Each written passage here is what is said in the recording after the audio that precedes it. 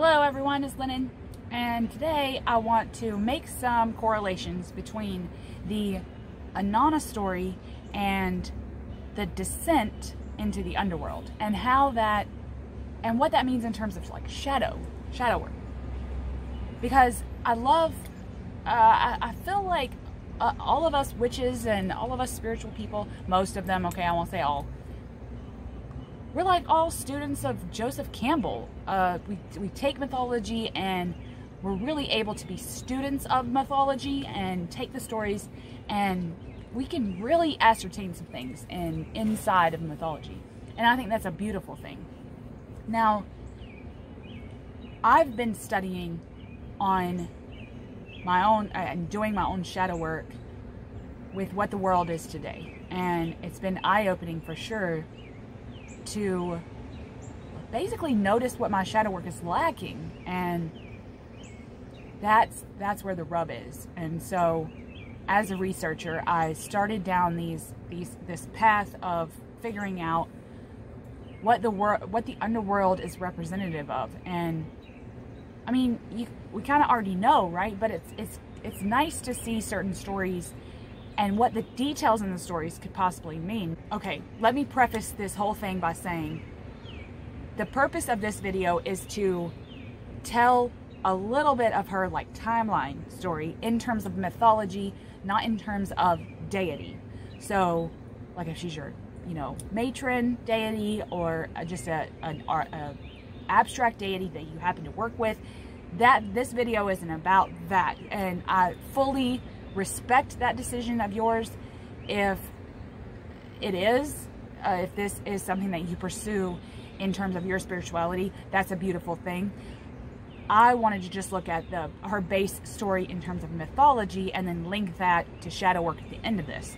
So and that's just a disclaimer at the beginning here. Basically, we have Inanna, okay? And when she realizes her divinity by looking at her vulva, okay, she's perched up onto an apple tree, looks at her vulva, notices that, recognizes it as divine.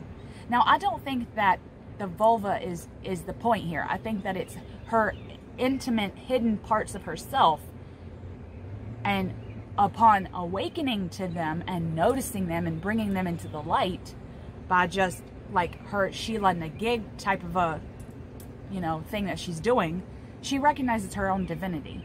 Well, then she decides to go visit her grandfather, who is the god of water and wisdom, Enki, okay?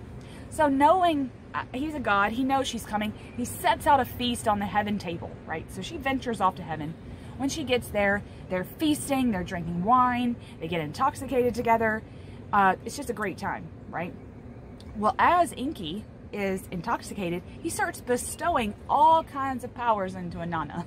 Like, here's truth, and here's perception, and here's sensuality and sexuality, and here's the ability to descend and ascend from the underworld, and just all kinds of these, and they're called me's, okay? So he's bestowing all these powers on her, and then Inanna, much like I would be, is like, this is fantastic. Thanks for the visit, bye. He's still sitting over there recovering, right? But she's just going to take her powers and go. Well, once he sobers up, he realizes, oh, shit, what did I do? And sends people after her.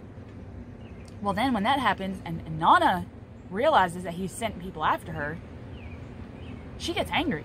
She's like, hold up. This is how it's going to play out? Okay, fine. Bye. Really starts to travel then. And finally lands on Earth, in what we consider modern day Iraq, okay? That's where she lands, where she's at. Once she gets to this plane of existence, he can't touch her. He can't touch the powers. He can't bring them back. So what she does, as I guess part of like protection of these powers, she bestows these powers into a shrine right there in, like I said, modern day Iraq, to herself. In Inanna shrine, she puts all of her powers there, which ultimately brings prosperity to the whole of Europe over time. Well, after a little while, having this power of perception from Enki, in her intuitive mind, she hears her sister in the underworld lamenting and crying for her dead husband. Apparently, out of nowhere, we learn about Ereshkigal, that, and the fact that she's queen of the underworld, and the fact that this husband we know nothing about is dead. So Inanna's like, look, I know this means death, but I have to be there. I have to be there for the funeral rites for Ereshkigal's dead husband. I'm her sister. And I think we can kind of, we can correlate that particular part of the story to how royalty may have lived, how, I won't say royalty, nobility may have done things in terms of funerals back then in that time. We can chase rabbits all day with the parts of these stories, but so she goes to all of her family, tells them where she's going, and everybody is like, no, you know, if you do this, you're doing it on your own. This means this is certain death.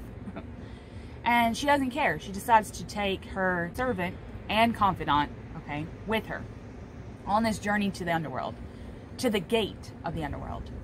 So she's really made up her mind to do this, right? I think that's the beautiful part right there, is that she's like, wait a minute, you know, my soul is crying out to be heard. These hidden parts of myself are crying out. Like, if you think in terms of shadow and what like Jung says, is that if we let it go, we will have those slips in our consciousness that come out, those plays on words, like when we're in a conversation and we accidentally say something, that's our shadow part trying to get out, like clawing out of us. So that's, I think, ultimately what's happening here with Ereshkigal, is that these parts of her are eating their way out because Inanna's just said fuck it up until this point. So she finally decides to make the decision to descend and work out the problems, right? Now, what ultimately happens is she gets to the gate. She tells this servant, Ninshibur, okay? She tells Ninshibur, look, if I'm not back in 3 days' time, 3 nights, 3 days' time, go to my family, or she has a set of things for her to do. She wants her to lament for her at her shrine, beat the drums. It specifically says beat the drum, and I'll tell that in a second. And then if none of that works, then go to my relatives and demand retribution. So she goes, right? She gets to the gate. The people, I guess the underworld people, the underworld minions, I'll say, they go and tell Ereshkigal Inanna's here. Probably surprised as hell that Inanna's finally able to make the decision to descend. And Ereshkigal's like, all right, here's what she needs to do. She needs to let go of all of her articles of clothing and then be bowing low before she comes into the main chamber. So they're like, okay, you know, fair enough. And then goes to the main, you know, the outer gate, way outer gate. They tell Inanna, look, you can come in, but this is what you have to do. And don't question the way we do things, because it's perfect here in the underworld. Inanna agrees. She's like, okay. So they get to the first gate. And at every single gate, there are 7. So at each gate, okay, like I said, there are 7. Now, let me back up a second. I'm so sorry. Inanna is dressed to the nines, okay? She has 7 articles that she has brought with her. Like a royal purple robe that she's wearing, a breastplate that says, come in, come. I think that's her sexuality. I think that's representative of that. Lapis lazuli necklace, gold bracelets. I mean, she has actual articles of clothing that I think are representative of her 7 main powers. And so, at each gate, she has to lose one. And the keeper there, like I'm envisioning him to be like kind of like a Chiron character. They tell her, you have to shed your robe at this one.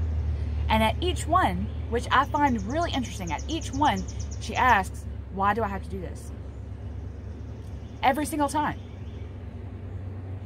So they're like, don't question us, it's perfect. Don't question us, it's perfect, right? So I find it so interesting that she has to ask, why do I have to do this?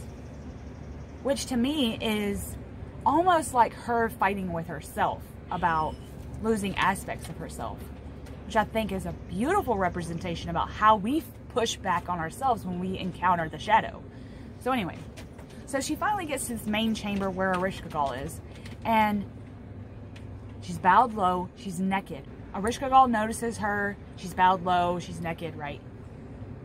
Well, the final thing that happens in terms of the underworld, okay, is like the final blow, I guess you could say, is that the judges, okay, the judges of the underworld notice Inanna. They're like, okay, you've humbled yourself, you have shredded the things about yourself that aren't necessary for the underworld. You have to die now. So they pass judgment on her. She's guilty. You know, immediate condemnation, okay? And Ereshkigal comes over there, bestows her the evil eye, which is basically marking her for death, okay? That's what the evil eye was back in that time. We've done all kinds of things with the evil eye so far in the centuries. But, so, Ereshkigal bestows her the evil eye, marking her for death, then beats her to said death. Puts her corpse onto a meat hook on the wall. What I think that means is that she's lost aspects of herself at each gate. There's actual reluctancy there. She stripped herself of her own identity, or the things that she thinks are her identity. These 7 aspects of herself that she really associates with. She's like, yeah, that's me. When in actuality, it's not. Those aren't really her identifying qualities. So she sheds them, right? It's like shedding parts of your ego. And I think the ultimate battle where Ereshkigal kills her, beats her to death, is that ultimate battle with yourself, with your own psyche. When you go, that's like the monster in mythology stories to me. When you descend to the underworld, you have all these little things that you have to do, like these little demons and little minions that you have to fight, but then there's one big monster. It's like a video game, one big monster at the end. That's the ultimate battle with yourself. Like, once you're shredded of all the things that you think you identify as, once you've shredded that and the ego is bare, there's one final stand. Your pride has one final stand to stand up and say, I just can't let this go. I can't. It's almost that part in the Garden of Eden story where they feel shame. It's like that last part you don't want to let go of. You don't. So you fight and fight and fight. And that last battle is the biggest battle, because you're like, shit, I've shedded all this. I've thought I've done the work. Like, you probably first or second gate into shadow work think you're done. But the real work, the real uncomfortable work, the real hard work is at the last battle. You have to go through stages to get to the last battle. And the picture that is painted when I see this story play out in my mind of her on the meat hook on the wall, it's reminiscent to me of almost like the Jesus story, really, but almost like for all to see, you're just like everyone else. That type of that's what's happening with her just laying there on a meat hook. Is that, like, the death card in the Marseille kept coming up when I was reading that part of the story. I was like kings and gods and everything, everybody dies, and that's the part of the story that I kept going back to the death card in the Marseille, where he's got that scythe and it's like everyone's going to get cut down eventually. So anyway, she gets resurrected by Inky with, he manipulates the dirt under his fingernail, makes demons, these tiny fly demons that go down, sympathize with Ereshkigal to eventually get Inanna's corpse, that they bestow the water and food of life onto her to resurrect her. And I thought, okay, well, what are the sympathizers? What are the 2 demon entities that fly into the underworld for Inanna? are sympathizing with Ereshkigal. Now, who is Ereshkigal in this instance when we're talking about shadow work? Your bare soul, that part of your unconscious that is nothing but you. And it's like rebuilding yourself. Those entities are sympathizing with you. It's almost like reawakening you as a new person. And you, as Ereshkigal, are sympathizing with them as well. You're mirroring each other in order to begin again, begin anew. I love the story of the underworld being synonymous with shadow work, because that's the dark place, right? It's really easy to make the connection. And it's a place where the ugly goes, and it's a place where the shadows lurk, and the sludge and the unconscious, right? But I thought that that was such a genius thing a genius term to use, because the shadow isn't in the light. The shadow is over your shoulder, right? And it's really easy to just shove shit back there and forget it's there, because you're really never facing it. And the ultimate battle, really, with yourself is rearranging yourself so that you can see that. And the fact that it's back there, right? And I'm standing in the sun and I've got a long shadow behind me. The battle is rearranging yourself to go to the shadow, but I don't think it's meant to happen all the time. I think we're meant to have some sort of pride, some sort of ego to back up our personalities, okay?